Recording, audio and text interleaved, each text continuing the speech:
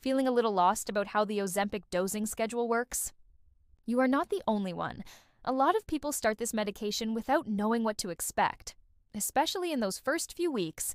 But once you understand how the dose builds over time, it all makes a lot more sense. In this video, I am going to walk you through the full Ozempic dosage schedule, from the very first low starting dose to the maximum dose of 2 milligrams per week. I am a licensed pharmacist, and this is Pharmacist Online. I take complicated health topics and make them simple and easy to understand.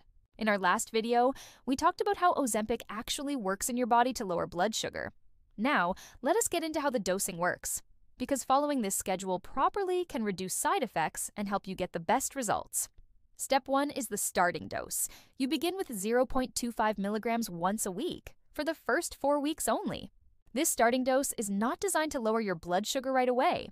Its main purpose is to let your body adjust slowly, which helps reduce the risk of nausea and other early side effects. Step 2 is the first real treatment dose.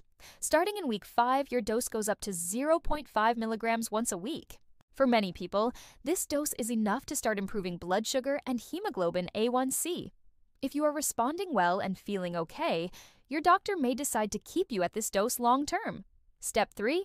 If more control is needed, your dose may increase to 1 milligram.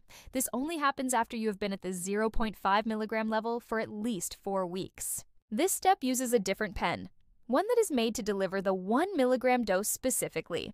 So it is a new pen, not just a new setting. And then there is step 4, the maximum dose. If you still need more help controlling your blood sugar or managing weight, your doctor might increase your dose to 2 milligrams per week. But just like before, this is only done after your body has had time to adjust to the 1 milligram dose. Your doctor will guide this decision based on how you are doing. Now, here are a few quick tips that apply to all doses. Always take your dose on the same day each week. You can change your injection day if you need to, but only if it has been at least 48 hours since your last dose. You can take Ozempic with or without food and at any time of day. And most importantly, always follow your doctor's instructions when changing your dose. Let us do a quick recap of the schedule.